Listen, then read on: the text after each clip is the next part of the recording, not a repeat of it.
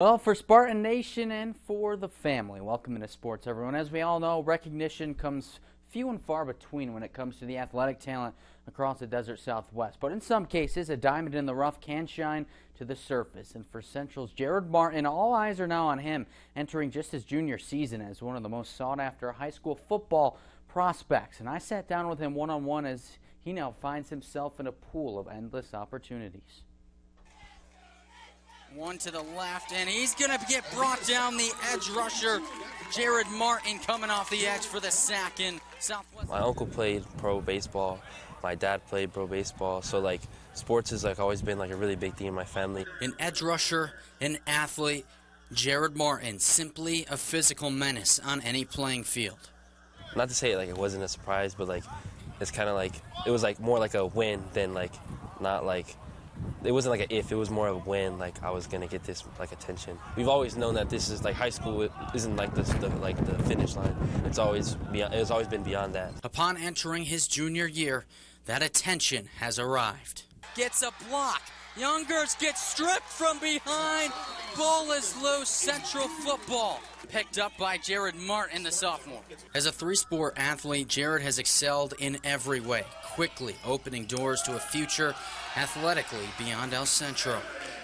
Living out his dream on the grounds he grew up on. There's nothing like playing on this field on Friday night. Playing at Central, playing on Cal Jones Field, it's just when you play here, it's just something special, especially me growing up. I've always, I was the little kid in the back, back in the bleachers, back over there in the field, playing, watching these guys play.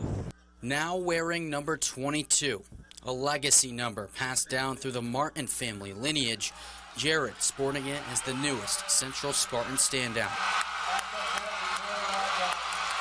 And with the spotlight comes recognition, as offers have been flooding in for the 6'3", 220-pound frame. Martin stacking up 12 Division I offers to date and taking the field as number 10 for On3 Elite's list of top football recruits in the entire state of California.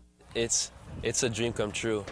Ever since I was a little kid, my older brother was telling me, he was like, dude, you have everything it takes to play at the next level and even more.